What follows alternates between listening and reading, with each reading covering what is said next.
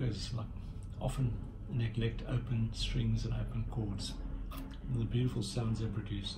Led Zeppelin's Rain Song starts with a G5 chord. You got your G and your D is a 5 and another G.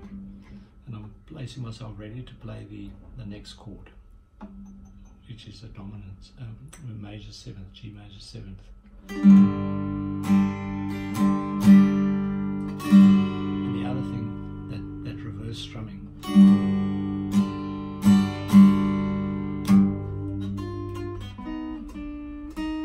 And the other song I thought of was Josie by Steely Dan. That's played by one of the greatest guitarists, blues rock guitarist Larry Colton.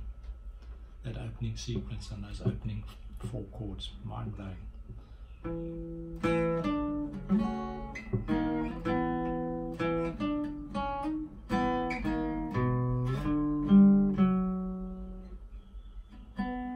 And those chords, F major 9, F sharp 7 over F sharp 9,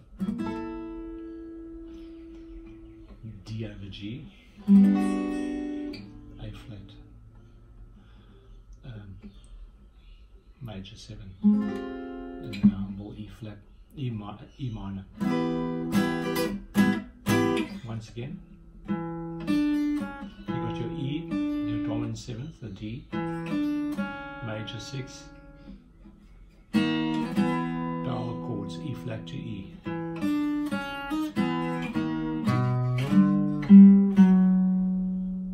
Chords, F major 9, F sharp major, sharp 7, D over G. There's your D chord, and then you over the G there, and the A flat major 7th. Stunning. Get your hand stretched out. Now remember that other chord that Sting's guitarist Miller uses, the D6. Start getting your hands stretched out into these positions, and that beautiful chord of late Alan Osworth. You go name it, you know your intervals by now. If you don't, check my channel. I've got lessons on how you determine the intervals with reference to the major scale, otherwise known as the Nashville numbering system, developed in the mid to late 50s, I believe. And fingering these exotic chords I find is very exciting. Then there's A6, then the E9, and then your C sharp minor 11. That's your 11th extension to a C sharp. Just going to give you some random intervals here.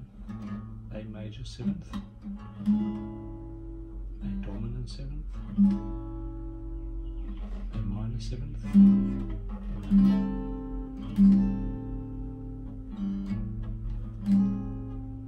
half A minor, half diminished, D7,